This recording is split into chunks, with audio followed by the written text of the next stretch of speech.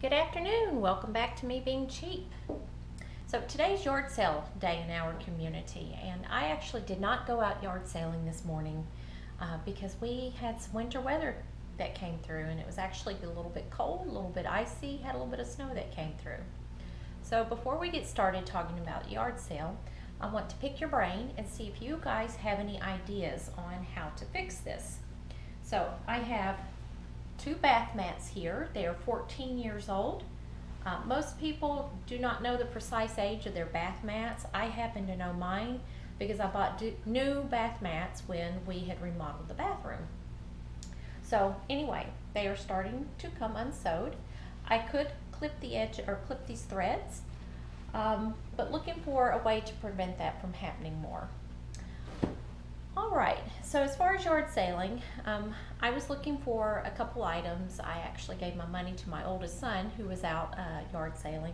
Did not find what I was looking for, but a couple days ago, one of the guys in town that used to purchase storage units, and he had a business selling used items, he had set up his wares a couple days early, and my sons like to pick through old electronics and find things, and sometimes they pick through piles, like trash piles on the side of the road or yard sales or what have you. So they actually found this console. It's a game console, and it's called Intellivision 2, and it's made by Mattel. Now there is no power control for this, and there are no games. But my sons were looking, and actually this you can sell these units if they work for about $100. But also picked up a Game Boy, and my son has been doing some experiment with how to lighten the plastic on the Game Boys when they turn yellow. So he tried a magic eraser, he tried a little bit of peroxide, that's what's in the bag, and he set it out in the sun this morning, and it seems like it's actually lightened it up a little bit. It's still a little bit yellow. This Game Boy was actually a working unit. As you can tell, there's a slight problem with the screen though. There's some black dots. So we're not sure if that's replaceable or not. But I tell you, it's not uncommon to see things like this laying around my house that are being taken apart. There's usually little piles of screws everywhere. This thing is full of screws, little screwdrivers.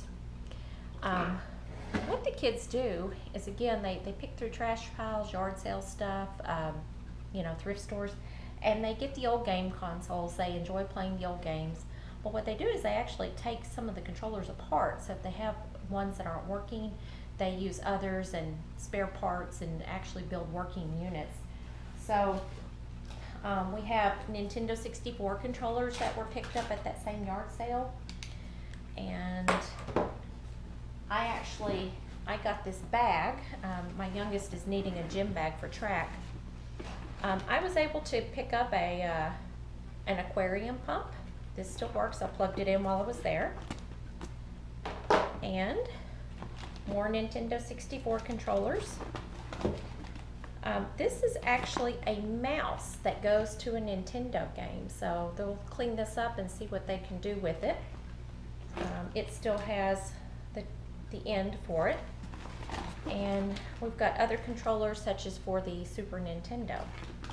So I'm actually going to run this bag through the washing machine because it is dusty, but this will make a nice duffel bag for track practice.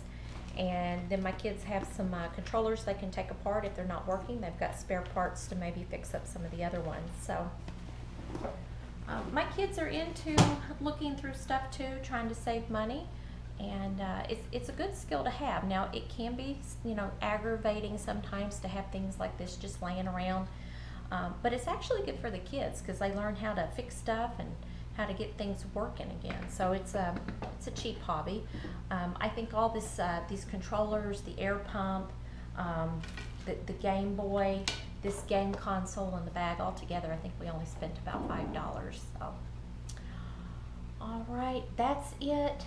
As far as what I was wanting, I was looking for a leaf blower, a pressure washer, maybe a kayak, an old zip drive, if you guys know what that is. I'm looking for a zip drive. So these are some of the things I was looking for on yard sale day. My son didn't see them. So, all right, thanks for watching. Have a great day.